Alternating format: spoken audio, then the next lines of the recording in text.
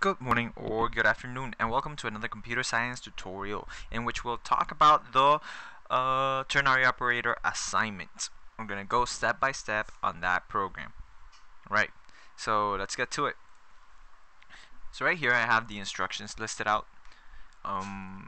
Basically, we're going to have the option of adding or subtracting two integers that the user can input, and then we're going to find if the result is an even or odd number. Now, let's create the variables for the first and second number. We're going to go step by step with these instructions, and I made a typo right here. There we go, without a capital letter. That's better.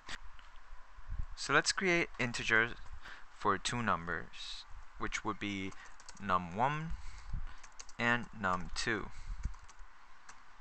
We're also going to create another one for result. There we go.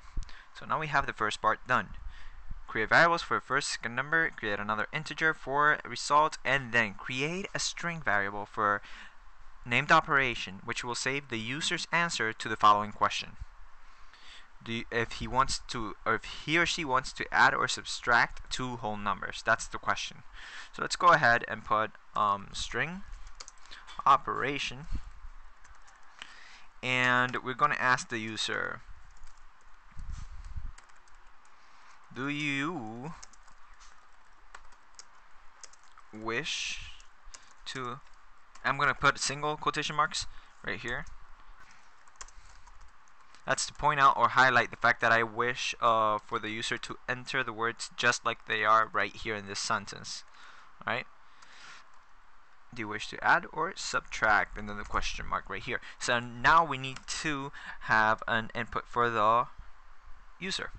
So how are we going to do that? Just like we did in the previous assignment, we're going to go ahead and import the library for Java util.scanner, capital S. And now, since we have access to the library in which contains the scanner class, we can go ahead and create a new object called new scanner object called user input, because it's something very, oh my god, there we go. It's because it's something very very recognizable, easy to remember. So we have the scanner user input, which is a new scanner, and inside the parentheses, what function are we going to be using this for? Well, for input. So let's put system.in and then semicolon in the end. We're good up to now. Now, operation, the variable operation, is going to be equal to whatever the user inputs as an answer to the question, do you wish to add or subtract? So let's go ahead and say operation will be equal to user input, whatever the user input scanner scans in the next line. Like that. Alright, that's for text. Now, we can start having an if and else. Let's see if that's true right here. It says that the user input the answer. We have that. We're over here now. Print out, you've selected addition or you've selected subtraction. Of course, this has to be depending on what the user input. So let's go over here and put if. Remember, just like we did in the previous program, whenever you're finding the equality of a string, you need to use the following. Call out the variable, the string variable, dot equals the equals method, and then inside the parentheses you can establish what piece of text do you want to look for equality for. Alright, so right here we're going to put add.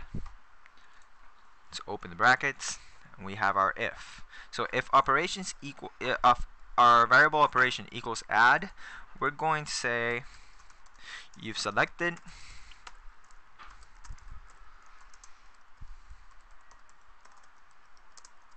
addition of two whole numbers, or something like that.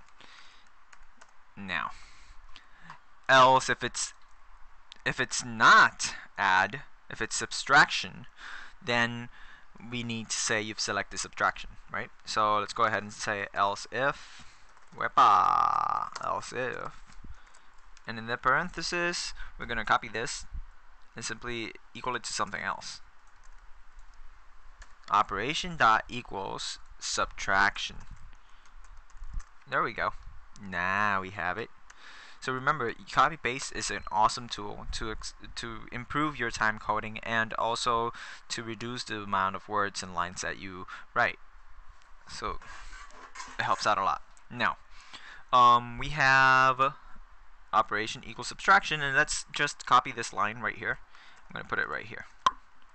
And instead of addition, it's subtraction. There we go. Now we have the option of writing out, displaying addition or subtraction. So we have this part as well. This part. If the user wants addition, then ask for the two whole numbers. Result will be equal to their addition, and then display the result. Alright, so we need to ask for the two numbers to fill out num1 and num2 so we can add them together. So let's go ahead and ask please enter, or first number, 2 dots. Then we're going to put the num1 will be equal to whatever the user inputs in the next line, right? So user input dot next int in this case, because we're talking about integers that we want to add and use numerically. Now we're going to do the same thing for the second number. So let's just copy paste that, and we have system out print line display the second number.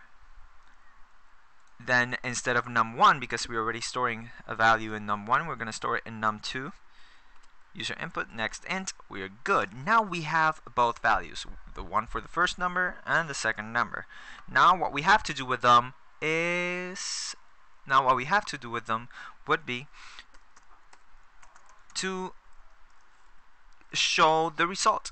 But how can we show the result? We need to make the calculation first, right? So we're going to say that result equals what? Num1 plus num2. And there we have the equation. Now, over here, we're going to use concatenation to display this equation in a pretty way.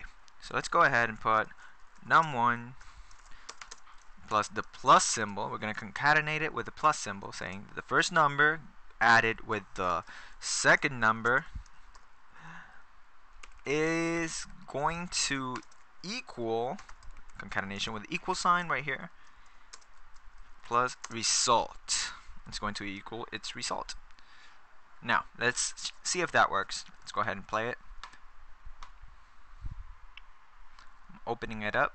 There we go. Do you wish to add or subtract? Well, I wish to add. And you selected addition of two whole numbers. Awesome. 5, enter, and then 2. That would be 7, right? So there we go. 5 plus 2 equals 7. But the thing is, we still don't have the subtraction operation, or the one that tells us if it's an even or odd number. So let's go ahead and do the one for subtraction. And guess what? Here's my tip. Everything you did for the addition operation is the same thing that you're going to be doing for subtraction. So go ahead and copy that, and you can paste it right about here.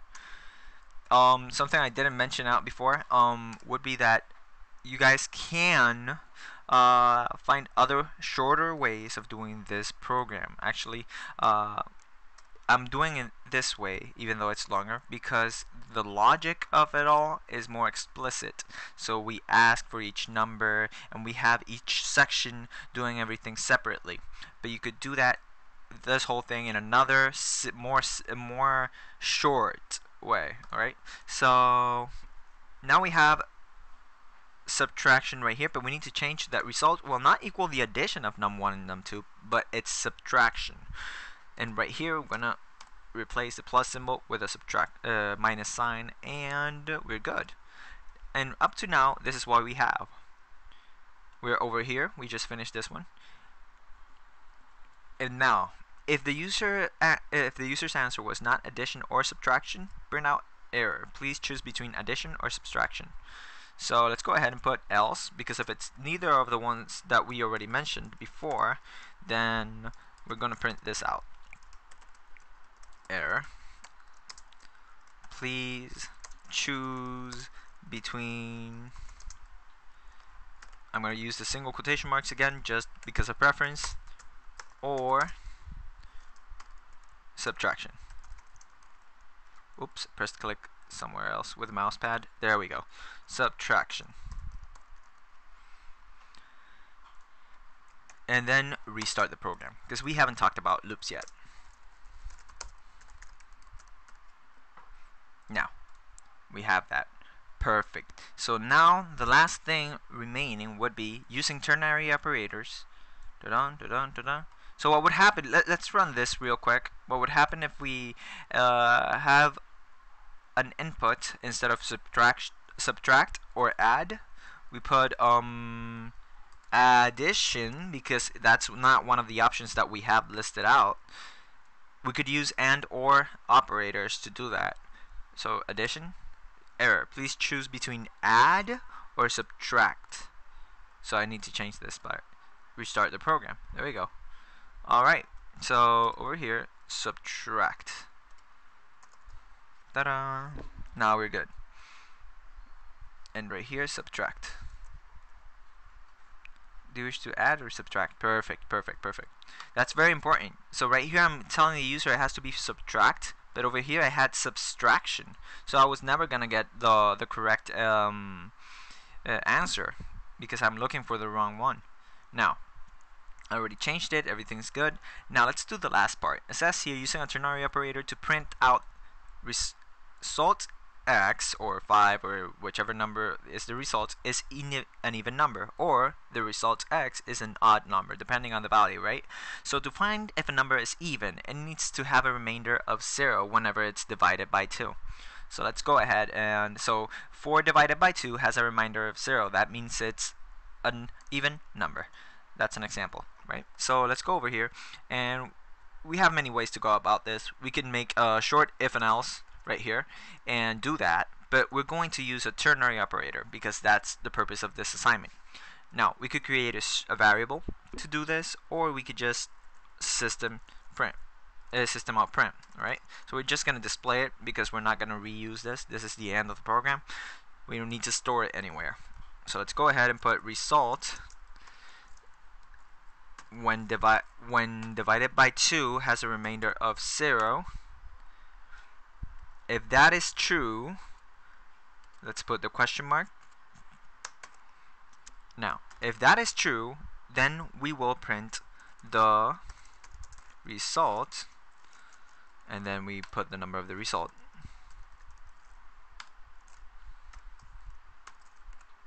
Is an even number. And if it's not true, let's put those 2 dots right there. If it's not true, we're going to put the same thing right here, but is an odd number instead of even. So odd. Now, there we go, and there we go. Perfect. So if you try and run it, you're going to get an error. Go ahead, try it. Run it. And here it says that error 4929, line 49, Java variable result might not have been initialized. So result apparently has not been initialized. But why? Wait, we already did it right here. So yeah, we declared what type it was, but we didn't assign a value to it. And since it's asking to use it down there, and there's a possibility or a chance that that result is equal to nothing even at the end, we have to assign a value to it. Alright, so let's put 0 for now, and now it should work. See? So let's go ahead and oh my god, let's go ahead and run it. Ta-da! Do you wish to add or subtract? Let's say subtract, because we already tried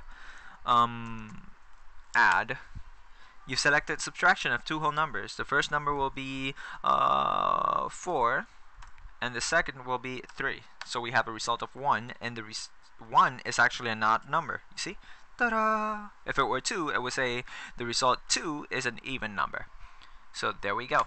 I hope this video was helpful for you guys, and if you have any comments or questions, you can leave them in the comment section below, or send me an email through Outlook.